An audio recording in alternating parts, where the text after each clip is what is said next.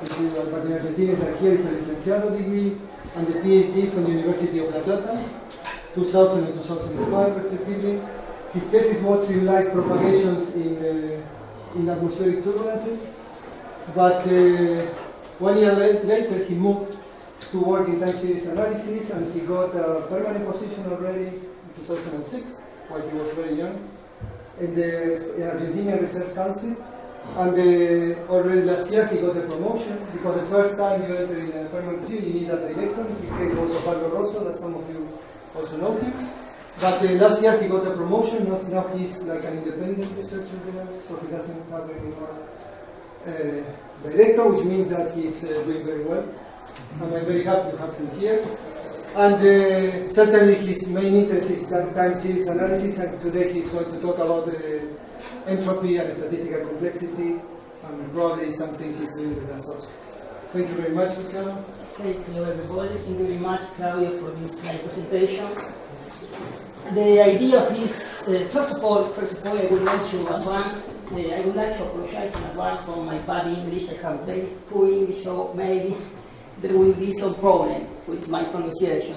Please let me know if you don't understand something in order to clarify.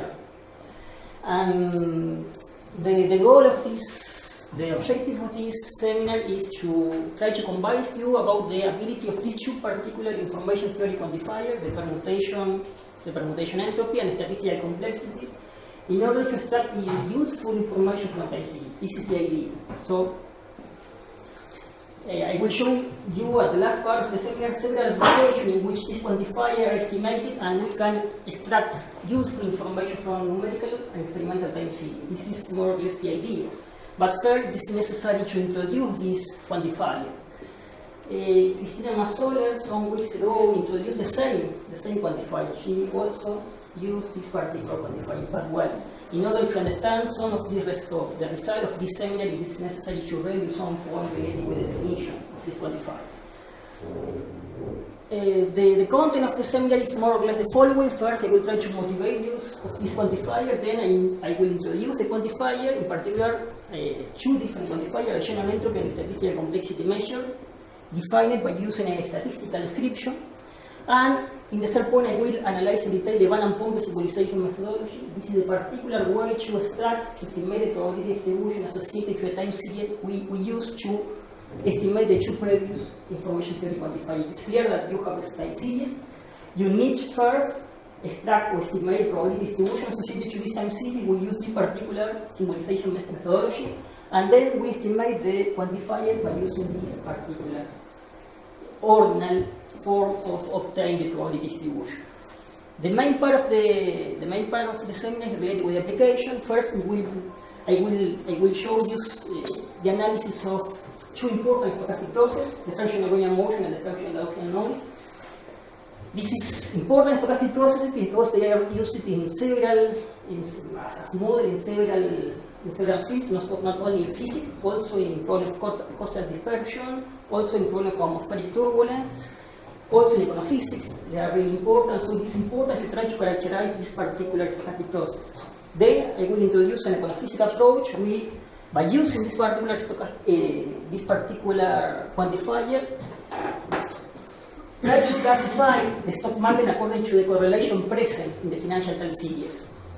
Then I will analyze time delay identification. In particular, I will show, but this work is in collaboration with Ingo, Miguel, and Claudio. We try to show that this particular statistical quantifier are able to identify the presence of a time delay in a system. In particular, in this case, we use the well-known maquila system as a test in order to test the ability of the quantifier. And finally, the time scale of the chaotic semiconductor lines dynamical will be identified by using this approach. I will end the seminar with some conclusion related with the previous result. So, well, the idea first to motivate in some way the use of statistical or another kind of tool in order to extract useful information from time series. In this plot, in this slide, I have two different plots. The first one related with the numerical chaotic time trace simulated by using the Lamb-Kobayashi model in the chaotic regime. this is associated with the chaotic dynamic, and in the second plot we have the numerical simulation of a functional Gaussian noise, in particular in this case with hard exponent 0.7. In this case you have a persistent stochastic process. This is not important here. But, well, we have two totally different dynamics. The first one we have the chaotic dynamic, and the second one we have the stochastic dynamic, and it is necessary to introduce a statistical tool or another kind of tool in order to discriminate these two totally different behaviors, deterministic in the first case and stochastic in the second one. It's clear that chaos in experimental data cannot always be distinguished from stochasticity using statistical analysis, and identifying determinism in experimental data remains a challenging problem. So the idea to introduce new quantifier, for example, for instance, to give an answer to this problem is really important, it's relevant. Well, maybe the more natural approach to analyze time series is the Shannon information. Yes, it is widely known. Given a probability distribution P associated to a time series, given a probability distribution P associated to a time series or a process, the Shannon information measure is defined in this way. And which kind of information we obtain from the Shannon information? Well, in the case of a periodic motion, we have that the Shannon information will be equal to 0, because in this case we have a completely ordered and predictable system.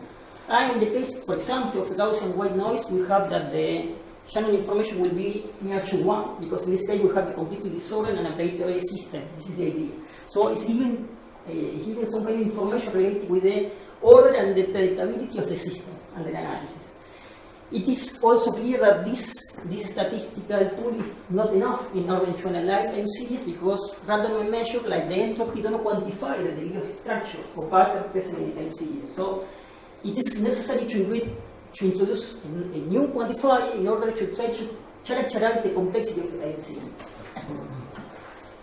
The idea is to find a way to define a complexity associated to a time series. In relation with complexity, we refer to the not trivial collective structure or pattern absent at the local level, but emerging from the interaction between the element as a global system. So the approach we follow in order to define a measure complexity associated to a time series is the approach introduced by Lucas Ruiz Manchin and Calvet in 1995. They propose that the crystal is a totally ordered process. So in this case, it is necessary to find, you can define that in this case the complexity should be equal to 0. And in the case of ideal gas, also the complexity is equal to 0. Why? Well, because in this case you have a very boring system, not a structure, not trivial structure are present in the system. Yes, all the entities, all the elements of the system are all the same, so you do not have diversity associated to the system. This is more or less the idea. So we need a quantity that for a crystal should be equal to 0, for an ideal gas should also be equal to 0. And they proposes to use this quantity, the complexity, as a product of the entropy and the disequilibrium. The disequilibrium is the distance to the equilibrium. So it is clear that a crystal should be an entropy equal to 0, and an ideal gas have an entropy equal to 1, because the information needed to explain the system is minimal in this case and maximal in the case of the ideal gas, and the non-equilibrium, which is the distance to the equilibrium, is maximal in the case of the crystal and is minimal in the case of the ideal gas. So, well, they propose to define the complexity as the product of the entropy and the disequilibrium and the distance to the equilibrium. In this particular work, they use the Euclidean distance to measure the distance to the equilibrium. The idea is totally simple. You have a probability distribution associated to the system and another probability distribution associated to the equilibrium, the probability, and you measure the Euclidean distance between these two different probability distributions. When you say distance to the equilibrium, what this is the distance to the probability. This is the idea. Yeah, but it's not distance to thermodynamic equilibrium. No. Because at least that would be thermodynamic equilibrium. No. Yes, no. It's the distance to the equiprobability distribution associated to this system. Yes? So, you have two different probability distributions, P associated to the original system and the probability associated to the equilibrium. And, well, in this case, we don't use the Euclidean distance, we use this particular measure of distance associated to two different probability distributions, that is the Shannon duration. This is an improvement with respect to the Euclidean distance, because this is a distance defined between probability distributions. It's a distance defined in the probability space, so it is better than the simple Euclidean distance. Well, the advantage and disadvantage related with this particular measure of distance in the probability space is in this work, but well, there are a lot of advantages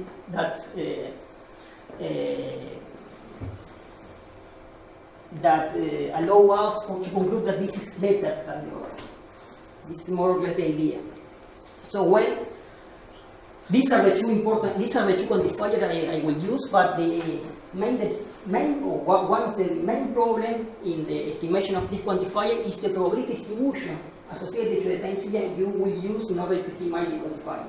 This is a key problem. And in this case, we will use the Van and Pompe symbolization methodology in order to extract the probability distribution associated to the time series. We have the time series X in this particular case. We need to choose two different parameters, the embedding dimension D and the embedding delay tau. In the particular case in which we choose, for example, D equal to 4 and tau, the embedding delay equal to 1, we have to choose the first four consecutive element of the time series, and it is necessary to order this element so you can associate this sequence to a permutation. That's the reason, because we call then the quantifier permutation, the permutation entropy, or permutation statistical complexity. The probability distribution associated to the time series is obtained by analyzing each one of these sequences and related, or each point of the embedding space is mapped onto one of these permutations. See, in the particular case that the main dimension is equal to 4, you have d factorial, different possible permutations, so you will have 24 different elements in the probability distribution. Yes? So, you obtain a probability distribution associated to the time series with the relative frequencies of this particular sequence. Yes? This approach is natural in some way. Yes? I am lost. What is the space in which you are embedding the series? The embedding dimension in this case? case? The space. So it's a something of 4 dimensions, but what are the dimensions? Yes. In this case, this element, I have to order these 4 elements, and I have to see which permutation is associated with each particular element. In particular, in this case, we have these 4 elements. The 4 elements is related with the embedding dimension, d equal to 4, and tau equal to 1 is related with, you are considering the consecutive element. You can. Okay. You say that these 4 elements, you have to order these elements 0, 2, 1, 3, which is the relative order of those. Yes, the relative order. You neglect the size of the element, only the order. Is this what yes, the important is the order of the element. You don't take into account the amplitude of the value of the time series. You are only taking into account the order. Yes? Yes. What is the person if you, to calculate the Shannon entropy, if you just use the histogram? Yes, I then will show the result related with this point, with this particular point. Because I need to justify in some way that this is a good probability distribution. This way to extract the probability distribution associated to the time series is good. Well, this probably includes time, or includes evolution. The other thing just yes, the temporal correlation is included in this case, and the temporal correlation is not included in the histogram, because in this case we are only taking into account the amplitude of the value of the time series. You take the 2-time distribution, the 3-time. Yes.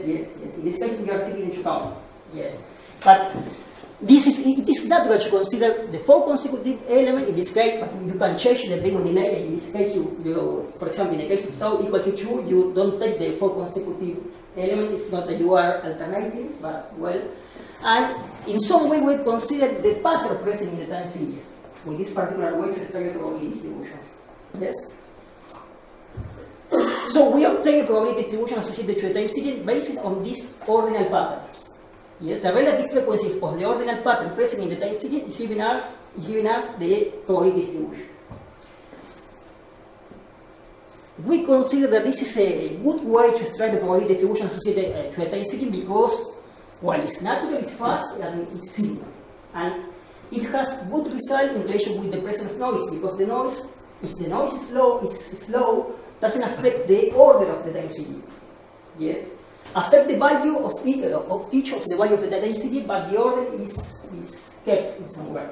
Yes, if the noise is slow, when you add noise to the time series, you will have exactly the same probability distribution, or more or less the same probability distribution. So this robustness under the presence of noise is really important in this particular way to extract the probability distribution associated to the time series under analysis. For example, in the case of a periodic motion, you have this probability distribution. In this case, I have chosen d equal to 4 to show this example. You have 24 different ordinal patterns, and in this case, only 2 are relevant, are significant. In the case of a Gaussian white noise, all the ordinal patterns are relevant, and you more or less have a uniform distribution in this particular case. Well, this particular way to extract the probability distribution associated to a time series is introduced in this particular paper several years ago, and is widely used in this particular way now. It's very interesting because of this robustness and the presence of noise. This is the principal, the main point. The permutation entropy so will be the Shannon entropy, but evaluated by using this particular probability distribution. That's the reason because the name permutation. And the permutation statistical complexity will be the product of the entropy and the distance distribution of divergence, but by using this particular probability distribution. So the idea is that, well, yes? Just one question before you go on. In the previous slide, you said the right panel is for Gaussian white noise, yes. But shouldn't you recover a Gaussian distribution? No. It's clear that you are mapping a Gaussian distribution to another distribution, in this particular probability distribution. But yes, I understand. Yes, I agree with you about that. Yes, you are mapping in this case, and maybe some properties associated with the original time series are not conserved by the way to extract the probability distribution associated to the particular time series. But this does not distinguish between a Gaussian white noise, a Gaussian noise, a uniform noise, or whatever. It is completely random. All the sequences of pi should be possible, and all of them should be equally possible. Because the fact that the next element is right next to more than the first one is completely random. Yes. So the distribution should be the same for Gaussian noise, for uniform noise, for whatever distribution, for whatever probability. Not if there is correlation, but if the noise is independent time to time, that should be uniform. Yes, because you are taking into account only the temporal correlation present, or you are magnifying the temporal correlation present in the time series. And this point is important if you want to analyze time series with temporal correlation. Yes. What happens to the left picture if you take another d or another time? It's similar. No. In relation with the different d, yes, but in relation with tau, no. Tau is very important because you are, in some way, with the value of tau, you are subsampling the original time series. So you are changing the different time scale, you are considering the original time series. So then we show you some result where you can find that the time delay is important. It's important. In general, d, when you increase the value of d, you are increasing the length of the sequence. So in some way, we can say that more information about the past is obtained. Yes, but in this particular case, there is well, I didn't prove for this particular example. It's only an example in order to understand the procedure. But well, in general, in our result, the effect of this is not so important, but the effect of tau is really important. And then I will show you some results related with this particular parameter. Yes? Another question. In the case of the periodic motion, if the motion is sinusoidal, you should get the two peaks of the same height because the series is spent at the same time. No, it is clear that this is related with the, not with the peak. You have some relative frequency associated with another ordinal sequences. I don't know if you can see, but in this case you have a little probability. Yes, but it's clear that important. What is the reason of this result? In this case, we are considering that in this case you have always the same sequence. So the probability distribution associated to this sequence is really high, and the probability distribution associated to this sequence is really high. What I mean is why it's not symmetric. What? Why it's not symmetric? Oh, maybe because I didn't choose correctly. Yes, I generate a numerical solution, but yes, maybe if I move, yes, that's the problem. It's only an example, not trying to, yes, it should be equal. It should be equal. If you consider a long sinusoid, yes. Not very long, one period. No, but I mean, if you cut the series and I think the numbers of the periods. It depends on the size of the window and if you match the number of points to an integral number and you cut the one period exactly, you should get symmetrical. I mean, in a series that you have, which is cut at some arbitrary point, if it's long enough, it should be almost symmetric. Yes. Well, this is the definition of the permutation entropy and the permutation statistical complexity. The idea that this approach is natural, simple and fast, yes, and robust under the presence of noise.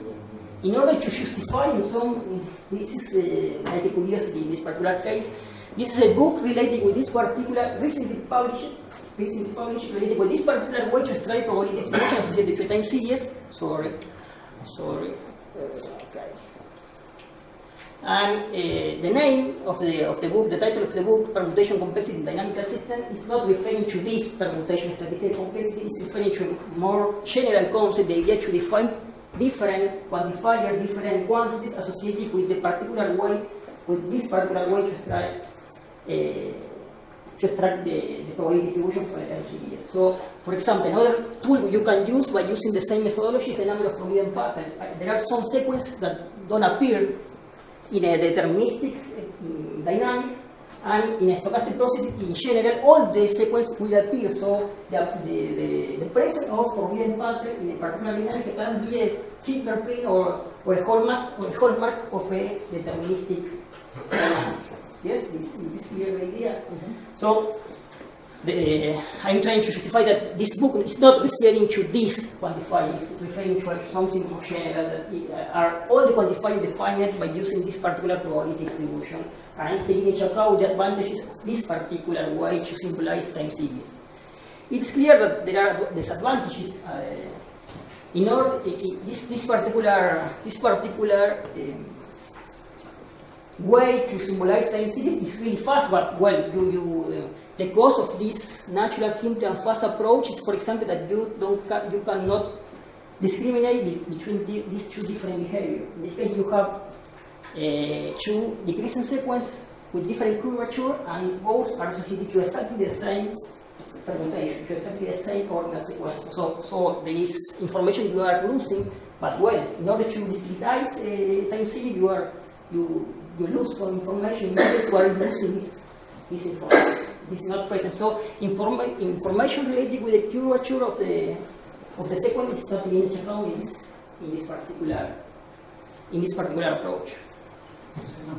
So to calculate the complexity, you use the Shannon entropy, which I find okay, but then you multiply it by something else.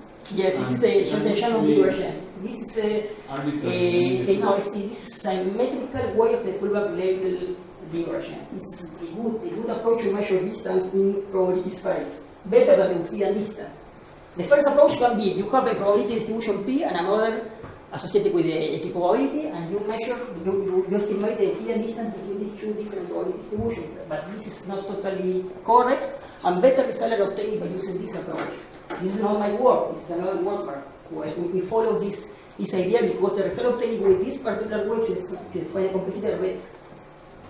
Yes, but you can use Euclidean distance. In particular, in the original work of Lombardis, they use Euclidean distance to measure this distance, this equilibrium. We consider that this way is better. It's better because it's a distance in the probability space. So, and there are other advantages, important advantages related with this particular way to measure the distance. Yes, it's clear. Okay. In order to understand the importance of the way to symbolize it, in order to extract the probability distribution associated to time series, I showed you in this slide an example. Here you have the bifurcation diagram associated to the logistic map. In this case, you have the Lyapunov exponent. And in this case, you have the permutation, the entropy and the complexity evaluated by using different probability distribution. In the first case, you use the histogram. In the second one, a binary symbolic approach. And the one time histogram. The first one is the histogram. Yes, the first row. Yes, this is the entropy and the complexity evaluated by using the probability distribution with the histogram. One time, yes, sorry. And in this case, the binary symbolic approach, and in this case, the Van Pomp approach. So it is clear that according to the way to extract the probability distribution associated to the time series, the results are totally different. This is clear. So the point here is that not only the quantifier is important, the way to extract the probability distribution associated to time series is really important, because in this case, for example, the complexity is decreasing, in this case, more or less, and in this case, it's increasing. We consider that these two results are better than the other because in both cases you are following the behavior of the Lyapunov exponent. It is clear that in this case we have with the control parameter, this is the control parameter here, R. In the particular case that R is equal to 4, you have a fully developed chaotic dynamics, and in this case we have a larger value for the entropy and a larger value for the complexity. Yes. So we consider that this approach is given the correct information with respect with this particular dynamic. But the complexity should be small. The presence of a structure in a chaotic dynamic is really high when you have a fully developed chaotic dynamics. This is the idea. This is the. So you don't have the noise case to compare. For the noise case, it should be 0. Yes. In the case of white noise, you have entropy equal to 1 and complexity equal to 0. Yes. So we consider that intermediate value of the entropy and intermediate value of the complexity are related with the chaos totally developed. Yes, but then why? I mean, it is supposed that the best measure of the complexity is this Van Pomp measure. Yes. We consider that these are waiting in the sense that they are following now, this. For article 4, the system is ergodic, yes. It's completely random. Completely random? What do you mean by completely random? Completely random, not, because this is a deterministic behavior. Completely random. Like all the random number generators that I know in any computer. In this particular case? Like all the random number generators that I know in any computer. No, this doesn't pass any of the standard tests. Maybe, in particular, but okay, so let me just finish the question. The question is that if I look at that, this Van Pomp measure of the complexity just keeps increasing. Yes. While the other one goes to a maximum. Yes. So you would expect that since article 4 is the most random situation for this map, that the complexity goes to a maximum before arriving to article 4. Because this there is practically random. Well, this is the maximum you see there, but it might be that for 16 it's still more chaotic. No. Until which area? Yeah, this is article 4 is the way you go. Yeah, it's the maximum you can go. The logistic map can go all the way up to article 4, and there is the most random system. It's completely random. It's totally ergodic. But it is so why this, which is the one that is supposed to be the best measure for complexity, that because your argument at the very beginning is that it has to go to a maximum and then decrease, why here it does not show this? My answer is that in this case we don't have a stochastic random behavior. This is not a stochastic, this is a deterministic random behavior. That's exactly yes. what you want to distinguish. So I am trying to distinguish behaviors, no? I didn't distinguish. Yeah, that's why they have weaknesses. But I mean, a system may not need necessarily to go for maximum. Is that right? No. I mean, if this is an absolute, somehow an absolute measure. No, I say that in general, I will show then that in general, chaotic dynamic are associated with intermediate value of the entropy and intermediate value of the complexity. This is the result. And a totally random process have entropy equal to 1 and complexity equal to 7. You only go for a maximum if you can really scan all the behavior from perfect crystal to a random process. If you cannot, this is the way. If you can go back. I don't think that for R equal 4 the system is more complex than for an intermediate values of R. You consider that it's more theoretical, but not more complex. Not more complex. Yeah, that's my point. That's what I'm arguing here. That you claim that the good measure of complexity is that one that goes to a maximum. Here you just increase with the entropy. I understand, but the idea is to introduce some quantifier in order to distinguish these two different situations. This is the first question I introduced, the first slide. Well, this is the idea. I try to found a particular quantifier able to discriminate these two different behaviors. If not, for this quantifier, for this quantifier. You're absolutely right in saying that it's not defined to say what is the most possible complex behavior. Yeah, I mean, because you are going to claim that this quantifier, the PDF quantifier, is very good for another thing in probably later on. The definition does not contain the case of what is the condition for the most complex behavior. It only contains the boundary condition. What do you want to have at the ordered case and the completely disordered case? It's therefore there's some arbitrariness in the case where do you have a maximum. But according to your point of view, all the quantifiers should be the same value for this value of the logistic map when R is equal to 4 and for a stochastic process. This is your point. No. My point is that if you claim that a quantifier should have decreased at the very last level of very high entropy, because this is random, the PDF one quantifier that you show there does not show that behavior. Which is the idea of complexity we are trying to quantify in this particular behavior? I'm trying to quantify. While for example, the one in the middle, it does. Yes. So while that's not better than this. Yeah, but that would tell you that for R equal to 4, you have already a random behavior, and it's not the case. It does not go to 0. Well, come on. And second, it does never go. It also goes to 0 for the steady state. So. Okay. Well, it's 0. That 0 doesn't mean it's 0 for the right. So that means that 0 is this approach? Complex at all. But it has a maximum somewhere in the middle. And But the point is that we use this first approach because the results and I will show you the results are better, and we consider that well, this particular approach is giving us important information about the chaotic dynamic and about stochastic process. This is the idea.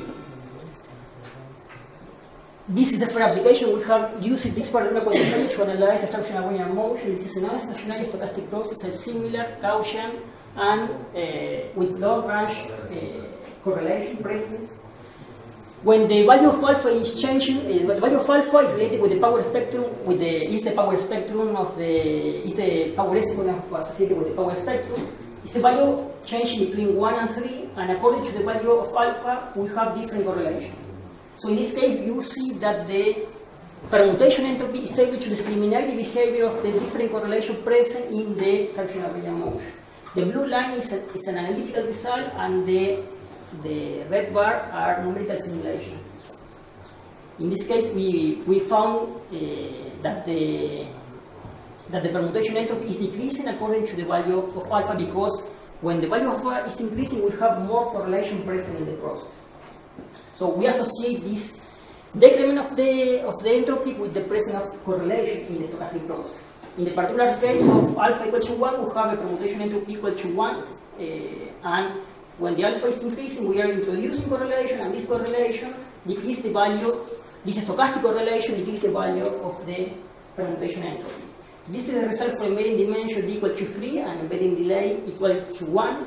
And in this case, we have the analytical and numerical result for embedding dimension equal to 4 and embedding delay equal to 1. In this case, the analytical result are obtained because for embedding dimension d equal to 3 and 4, it is possible to estimate analytically the probability distribution associated to the ordinal parameter. Because in the first slide we have 6 elements in the probability distribution, and the second one 24. But it is really difficult to generalize the result for large invariant dimension. So our quantifiers are to discriminate the strong persistence and long range dependence present in this stochastic process. Then we use the same approach to analyze the fractional Gaussian noise. This is the noise associated to the previous stochastic process. So the fractional Gaussian noise is obtained as the difference between the fractional Brownian motion. The fractional Gaussian noise has a similar power spectrum, and in this case the power exponent is between -1 and 1. And according to the ratio of the value of alpha, we have different behavior. In particular, in the case alpha is between -1 and 0, you have an stationary and persistent behavior. When you have alpha equal to 0, you recover the white noise process. And in the case that alpha is between 0 and 1, you have an stationary and persistent behavior. It is clear that in the particular case of alpha equal to 0 associated with the white noise, you have a maximum of the permutation equal to 1. But this particular quantifier is not able to discriminate these two different behaviors, stationary and persistent and anti-persistent behavior, because the quantifier is the same for both. So in some way we can conclude that the results are better for a non-stationary stochastic process than for a stationary stochastic process, in order to discriminate behavior, in order to discriminate correlation present in a process. Note that in this case, this is a stationary stochastic process.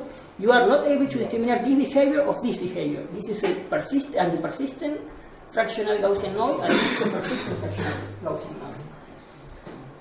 In the previous case, you are able to discriminate the presence of correlation. Yes, this is maybe the more important conclusion related with these results. In this particular case, these are numerical simulations for the permutation entropy with different values of the embedding dimension, and for the complexity with different values of the embedding dimension, 4, 5, and 6. The behavior of both quantifiers are in some way similar. They are more or less giving the same information. We have a maximum of the permutation entropy when alpha is equal to 0, and a minimum of the complexity, a decreasing behavior of the permutation entropy, and increasing behavior of the complexity. So this particular behavior, this decreasing and this increasing of the permutation and complexity respectively, are associated with the presence of correlation in the stochastic process. What happened at 8 equals to 1? Where do you have this? Alpha equals to 1. Yeah, in this case, you don't have a process, because the fractional motion is between 1 and 3, and the fractional Gaussian noise is between -1 and 1. I don't know, maybe you look at, but this is not a process. In this case, we have a gap in the quantifier for this particular value. But we don't have a process to include in this case. Yes, this is important. We have a discontinuity, a gap associated with this. In this case, we have the process, and in this case, we have the noise associated to the process. And in the middle, we have the discontinuity in the quantifier. Maybe a more efficient way to analyze this result is in the complexity entropy causality plane. In this case, the complexity is in the vertical axis, the entropy is in the horizontal axis, and you can follow the trajectory described by the process in this particular representation plane. This is the blue line is the fractional Brownian motion, and the red curve is the fractional Gaussian noise. So in this case, you see that in the case of a random process or near to a random process, you have value of the complexity near to 0 and a value of the entropy near to 1. Yes. When you introduce correlation, you move the value of the quantifier to intermediate value for the entropy and intermediate value for the complexity. These limit curves are obtained numerically by maximizing the value of the complexity for a fixed value of the entropy. This result was generalized. This is not my work, but which was generalized in some way by Osvaldo Rosso and co-authors, and they have found that, well, in this case we have the fractional Brownian motion and the fractional Gaussian noise. This is well known. This is the same result I have presented, but then we have several stochastic processes, and this several chaotic process, and these chaotic processes have intermediate value for the entropy and larger value for the complexity. They are near the limit curve, the upper limit curve. This is the value taken. So in some way we can say that this is the relation associated with the chaotic dynamic, and this is the relation associated with the stochastic process. Yes. In this case, note that we are introducing correlation, and this correlation and moving the value of the quantifier. This is clear. Maybe this is really strongly related with the point previously discussed, but well, the point is that maybe in some way, by using this particular representation space and according to the location of the different processes, we are able to discriminate stochastic and chaotic dynamics. Yes. You don't have particular boundaries. No. It's yes. So It's not my word, but yes, you don't have limits in order to discriminate if one is dynamic or one is stochastic or one is yes, chaotic. But for the logistic map, You have the complexity was increasing with the entropy, all the way up to the maximum entropy. Yes, you are moving in this way. Yeah, and what? Similar, in some way similar Yes, to the. but then why? Okay, so what's the line for the logistic map? Yeah. No, in this case you can follow. In this case you have the logistic map, but I think that with R equal to 4, this is the point included here. Logistic map here. But this entropy should be normalized to something. Yes, Yes, it's normalized. Both are normalized. We Yes, are normalized within from one. Yes. Yeah, right, so one, for each system, one means something different probably. For Each system, one means also. I mean, you normalize the entropy in a different way for each system, or it's just... no, for the maximum value, possible maximum value. The maximum value for the entropy is associated to the probability. It's the logarithms of the number of elements of the probability distribution. This is the way the probability distribution, permutations, this is an fixed number, it doesn't depend on the system. Yes, I have forgotten to remember that in this case we have two normalized quantities, yes. So this is not a physical entropy, this is a mathematical information entropy. That's not a Maybe, yes.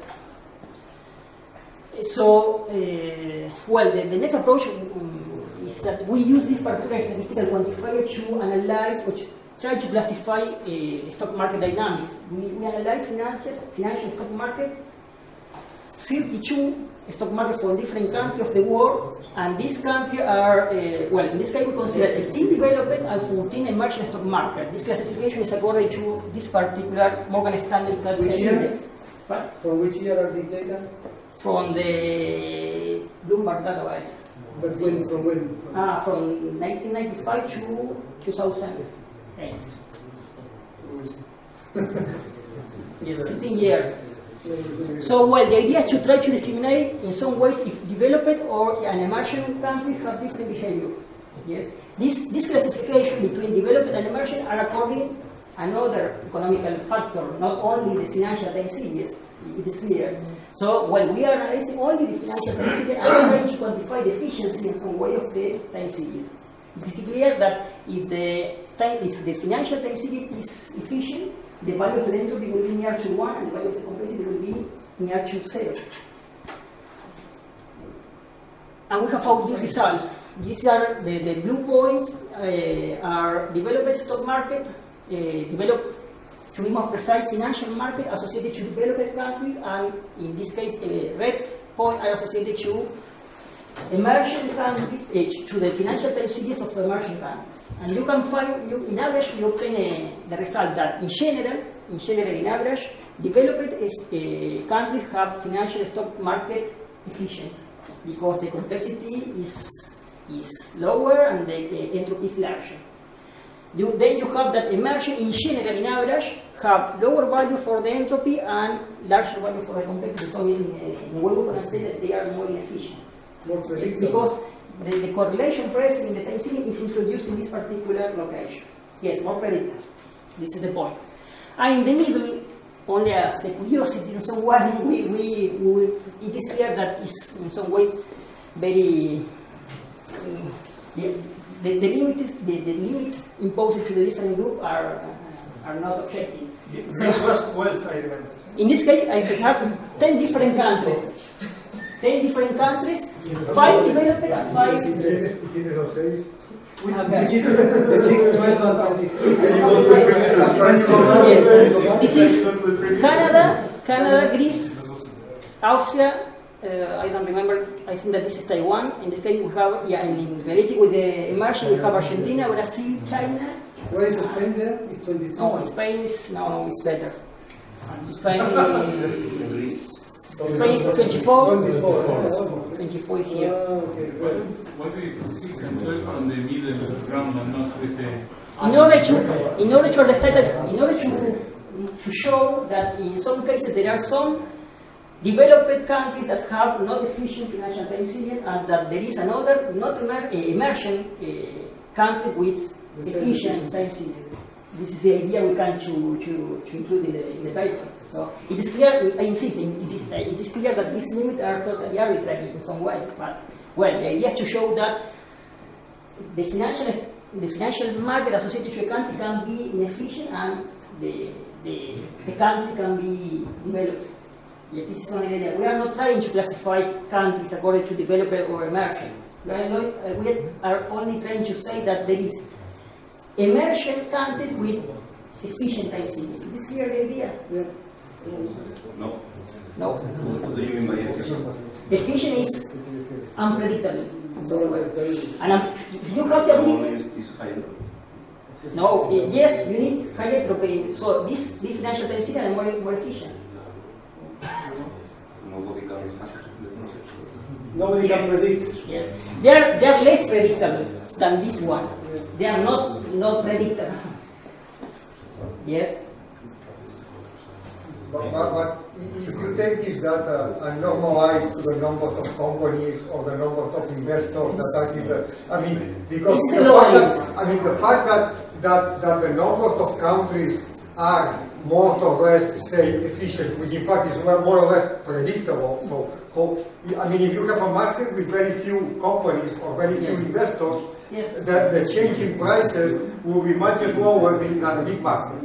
So, if Greece, for example, have the same size like Canada, as number of companies, for example, then they may be close together to the dynamic. Yes, the point is that I am not. And then if the United States has a very big number of companies there, then it might have much faster fluctuations. Yes, but Argentina is in this group and this is not a very big market. Which one? Argentina is in the middle.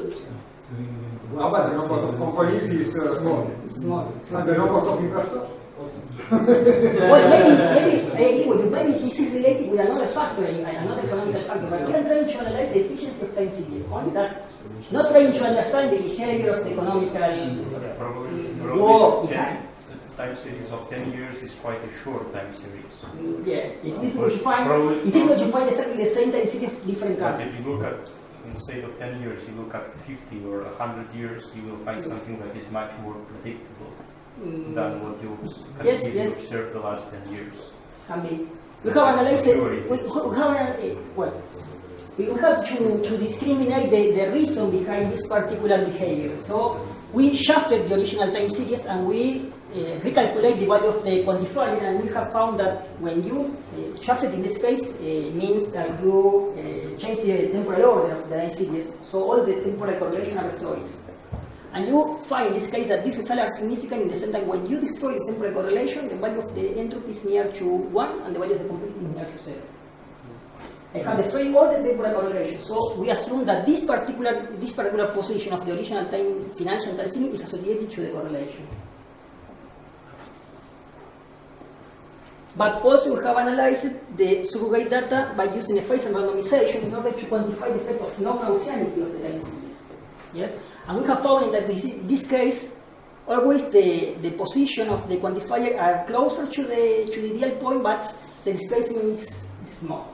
So the main factor of the inefficiency of the time series, of the financial time series, is the correlation, according to the result. And the non-Gaussianity or the non-linearity present are also important, but the influence is small. Yes. Then we have analyzed, these are new results. In this case, we have a more larger database. In this case, we include 56 different countries, developed, emerging, and from countries considered frontiers. This is the third route of the classification. And we have found, in average, the same behavior. In general, developed have a better position. Then we have the immersion, and finally the frontier. There are exceptions here. Yes, but in average, the behavior is follow more or less this classification. Well, it is clear that in this particular, in all the previous application, we always use the same value of the time delay equal to 1. We always use embedding delay equal to 1. So it is necessary to understand the effect that the time delay has on the time series, on the analysis, on this kind in this kind of analysis. So in this case, we can see that, for example, if we choose an embedding delay equal to 2, we are in some way subsumping the original time series. This is the effect that the embedding delay has on the original time series. There are some limits for this. The embedding dimension should be should satisfy this relation. The number of elements of the time series should be much larger than the factorial 3. But what about tau? We are trying to understand the effect that the embedding delay has on the result. This is the idea. So it is clear when we change the value of the embedding delay, we are considering different time scale present in the original time series because we are changing the sampling of the original time series. So the question can be, are these quantifiers useful to identify time delay dynamics from time series? This is the question we are trying to answer. Yes, by the behavior of these quantifiers as a function of the embedding delay, what kind of information is given? This is the idea. In order to answer this question, we analyze the multi-delay oscillator, in particular in this case in a chaotic regime with an embedding delay equal to 60. This is and we have found that when, in this case, we have an embedding delay, a time delay equal to 60. The time delay, feedback time delay equal to 60. The sampling time associated to the numerical simulation is 0.2. So when tau is equal to 300, we have found a maximum of the complexity and a minimum of the entropy. In some way, we have found that we are able to estimate the presence of the time delay in the time series. Yes. Note that when the time delay is the time delay of the system is 60 and the numerical sampling time is 0.2. So when the embedding delay is equal to 300, you match the value of the embedding delay and the time delay. Yes. It's clear this point because it's important. What this maximum associated to the complexity and minimum associated to the entropy is in the position of the time delay of the system. What would you expect if this ratio doesn't match any integer? It may happen that the ratio is not an integer. What do you expect? In the case, we expect a maximum, but maybe the amplitude is very low. Yes, and then we have some exaggerated with this particular point.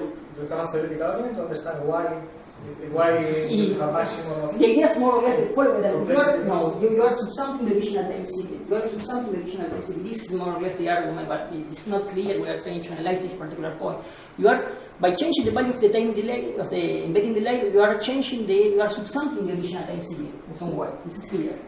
So you are considering the different time scale present in the original time series. When correlations are longer times. At the delay time, exactly. You are reinforcing the correlation at the delay time. Looking only at those correlations. Yes. So when the embedding delay matches the value of the time delay of the system, you have in this case an extreme of the quantifier. Yes. By calculating the correlation function of different times, and you find a maximum at the delay time of the system. Yes. It is clear that you have another tool to determine this particular time delay, but we are trying to justify the use of this quantifier. Why? And this is the other point. This is the structure of the minimum of the entropy and the maximum of the complexity for different embedding dimensions. Yes? Yes? Have you looked into the Fourier transform of the signal out of this? So it's a chaotic process, so I expect it to have all the frequencies. Nevertheless, it may still have pronounced peaks at the 300 and so on. And have you checked that? No. And then it won't be very surprising that you see the peaks. We are going to relate the maximum of the power spectrum to a particular frequency with this particular result. This is the idea. No, I'm just asking if you look to the Fourier, just the plain Fourier transform I of have the seen the Fourier transform, but You have pixels that relate to number. you have. Yeah. So then why is surprising that you have pixels also there? no, it's not surprising, but we consider that this is a good way to estimate the time delay. But couldn't you estimate just with the Fourier transform? Yes. But well, maybe in the presence of noise, the Fourier transform is not.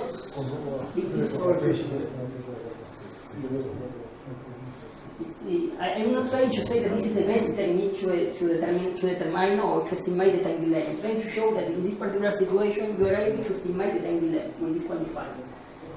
In particular, it is clear that this particular simbolization methodology is closed under the presence of noise, so we add noise to the numerical simulation, and we try to see the robustness of the technique in order to estimate the time delay. So in this case, the different curves correspond to different noise level. In this case, we found from 5% to 100%. Yes, and in order to see better this result, we have estimated we have calculated the radio from the amplitude at the peak respect with the amplitude at the baseline, and we have found this result that this radio, this is the plot of this radio according to the noise level. That's the signal to noise level. Yes, this is the signal to noise level. And we have found that in the presence of noise, the ability of the quantifier to determine the presence of the time delay is better than without noise. So this is a noise-enhanced phenomenon in some way. The presence of noise helps to identify the presence of the time delay. And in the particular range of when the noise level is between 0 and 40, you have a better approach, a better result than without noise. I don't know if the idea is that, well, we consider that this result is interesting because this particular technique is better in presence of noise. The reason is that there is like an interplay between the background and the noise, the stochastic noise in some way. It is clear that the influence of the noise, of the stochastic noise, is more important on the background than over the peaks. This is for observational noise and this is for dynamical noise. The same result. In presence of noise, we have better result than without noise. So we consider that this result is valuable. It's important because this technique is particularly useful in the case that you have noise. I don't know, maybe another technique can be also useful in this situation, but in this case, you have a particular noise-enhanced result, but, well. We have also analyzed the numerical chaotic trace simulated by using the Kobayashi model, and in particular the coherent collapse regime, and we have found that also in this case, the technique is able to discriminate the presence of the time delay of the system. The other maxima obtained are exactly at subharmonic and harmonic of the time delay of the system. We consider that the presence of this subharmonic and this peak at subharmonic and harmonic of the original time delay is useful in this case because it helps us to identify the time delay. And these are experimental data. In this case, we have analyzed the time trace obtained in the photon laboratory, and we show in this particular plot that we are able to discriminate the presence of the time delay associated to the system. These are the other peaks associated to the subharmonic. In this particular case, for example, this is the second subharmonic, and the amplitude is lower because in this case, this second subharmonic is not exactly an entire number of the original time delay. Yes, so this is the effect. But we have also found another, from my point of view, interesting result that in the particular case of the numerical result, and when the embedding delay is smaller, it's small. In this case, we have an embedding delay between 0 and 50. We have another totally different result. We consider that this is another technically associated to the chaotic dynamics. Note that in this case, we have the maximum of the complexity. This is the complexity for different embedding dimensions 4, 5, 6, 7, and 8. And this is the permutation entropy. Yes. in the previous result, you can conclude that the complexity and the entropy give more or less the same information, because when you have a maximum of the entropy, you have a minimum of the entropy, you have a maximum of the complexity, and in general, more or less, both quantifiers are giving the same information, but in this case, the behavior is totally different.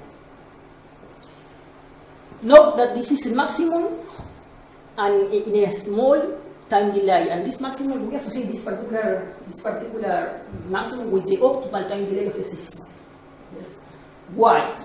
If you believe that this is the optimal, or to be more precise, the minimal required sampling time, if you believe that this is the optimal sampling time, it is clear that when you choose an embedding delay smaller than this one, you are oversampling the additional time series.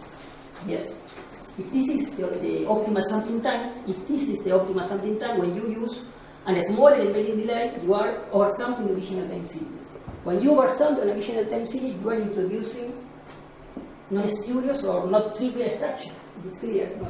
Yes. In some way, you are introducing redundancy in the original from the original time series. So the value of the complexity is smaller, and the value of the entropy is smaller.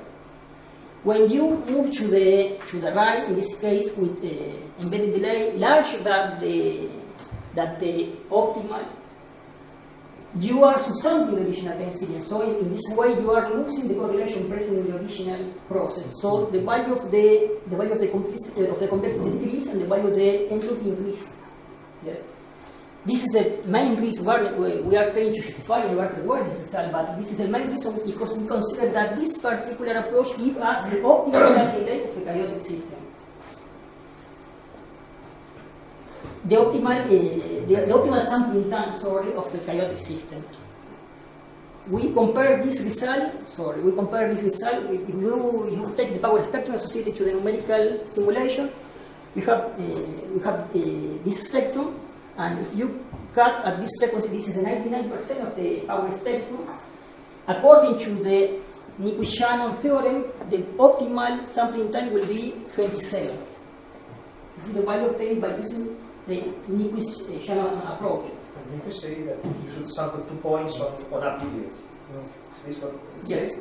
And the period, well, it's not periodic, so you cannot apply this, but in principle, the maximum is 5. The maximum is about 5. Yes, but gigahertz. Yes, but this is not a band limited. This is not a band limited signal. This is clear. Yes, the result associated with the Nyquist-Shannon sampling theory is when you have a band limited signal. Yes, but in the case that you consider the 99%, because which is the frequency associated to this particular spectrum? When you cut this, I don't know if. Since it's not periodic, then. I know what the question. I mean, the frequency, what you have to sample. Well, if you are going to measure 50 gigahertz, you have to sample at least 2 points per period. That's what Nyquist said. Yeah, but the point is here, certainly you can go to infinity with that's right. So the point is only you want to reproduce, for example, threshold 99% of the spectral power. You want to have covered, and then you can define a bandwidth. But then you can integrate the spectrum and to see what is 99%. Exactly. That is, and the value obtained is 27. This is the optimal sampling time according to the Nyquist-Shannon sampling theory. Yes.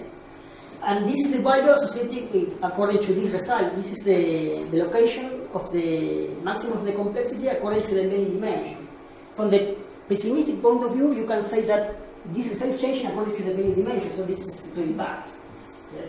From the optimistic point of view, you can say that increasing the embedding dimension, you are increasing the length of the sequence, so you have more information about the system. So increasing the embedding dimension, you relax the condition about the sampling time, and you can increase the value of the sampling time because with this embedding dimension, you increase the sampling time and you retain exactly the same information associated with the system. But, well, this is a discussion now, so we are trying to justify better this result. I believe about this result. I feel that this is the optimal sampling time because, well, the maximum of the complexity is clear that it's associated to a clear evidence of the chaotic dynamic of the process. And if you oversampling or subsampling which these values, well, you are introducing some redundancies in some case, and you are losing the relation with the other. So I think that the result is correct, but well. Well, this is then in relation with conclusions. We have used permutation entropy and statistical complexity estimated by using the one-and-pump symbolization methodology to characterize stochastic process with different correlations. Different stock market dynamics can be classified by analyzing the location and the complexity in the causality plane. It is possible to perform a reliable time delay justification, the permutation information upon its robots, to additive noise, observational and dynamical, moreover noise enhancement phenomena to found, and finally, this quantifier allows to identify the characteristic time scale, feedback time delay, and minimal required sampling time present in the chaotic dynamic of a semiconductor laser subject to optical feedback, estimation of both quantifiers. In this case, it's important to say that you need information of both quantifiers to found this particular time scale. In the previous result, when only one of the two quantifiers is enough in some way to extract information, but in this case, you need both quantifiers. That's all.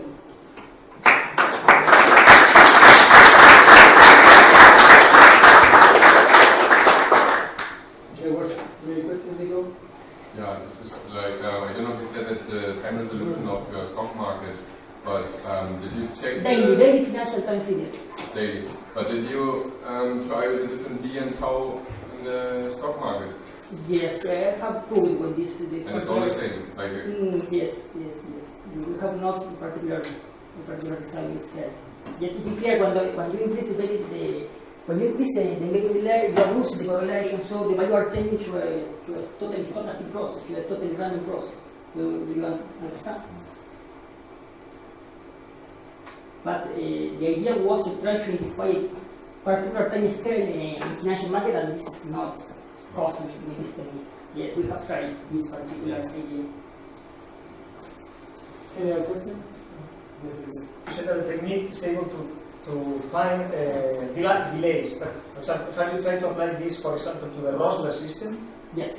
Which is a equation without delay, but then I'm sure you will find also some this thing is maximum and minimum at the basic period of the Rosler system. We have analyzed this case and we don't have the maximum of the Lorentz.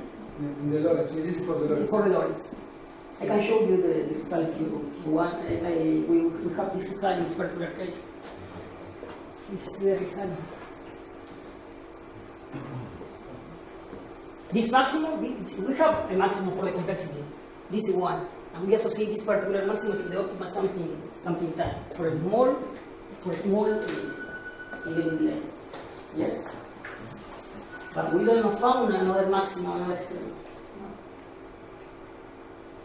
Any other question? Thanks just to remind you that I'm always seeking for speakers. If anyone would like to present something, let me know. Sure. Okay. Thanks again.